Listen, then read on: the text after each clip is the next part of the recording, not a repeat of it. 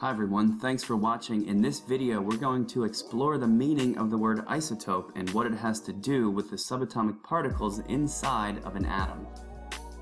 Let's start off with a quick review of atomic structure and some things you should probably already know about atoms. First of all, in the middle of an atom is a nucleus containing protons and neutrons.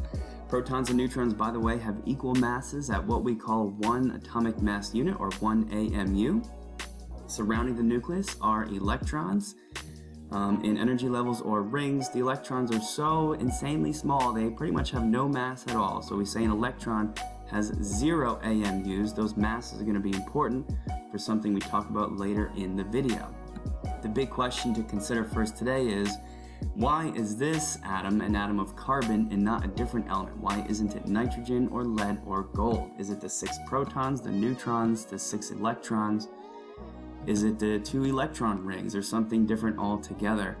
The answer to that question is it's actually the 6 protons that makes this atom an element of carbon.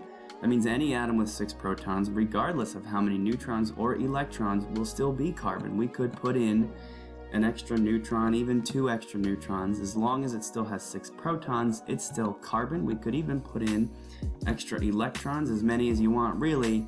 This is still carbon because it has 6 protons, and it's actually our first key idea for the video. It's the number of protons that determines the type of element an atom will be. No other subatomic particle affects this at all. Once you understand that, we can actually take a look at isotopes and what that word means. We'll introduce this by modeling 3 different carbon atoms using the same conventional symbols we looked at in the first example. I'm going to fill those in on these 3 different atom outlines.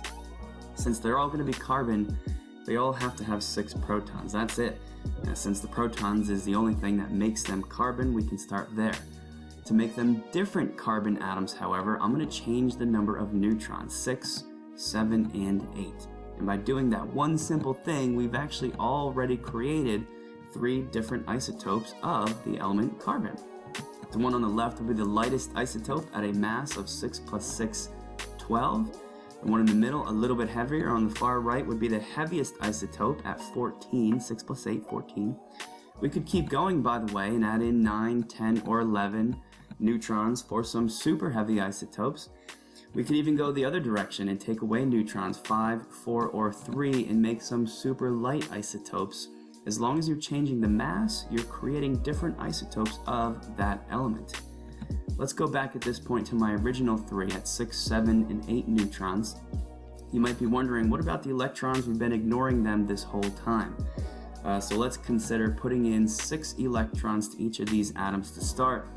To give them different numbers of electrons, I'll put in 2 more to make 8 electrons here, 9 here, and 10 here. Before you get too concerned, there's some good news, and that is that the electrons don't matter at all. The electrons do not affect an atom's isotope status because they don't change its mass. Remember, electrons are so small, they have pretty much no mass at all, 0 AMUs. So you can put in as many as you want, and it doesn't affect these atoms being isotopes of one another. At this point, we should be ready to define what an isotope actually is.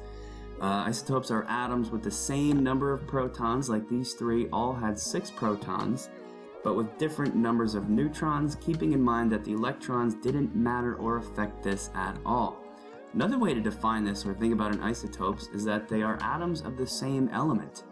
These all had 6 protons, which makes them all carbon, but what was different was the different masses, making our final key idea for this video the definition of isotopes. That concludes our video on isotopes. Thank you guys very much for watching. Here's a brief summary to review some of the key ideas we looked at.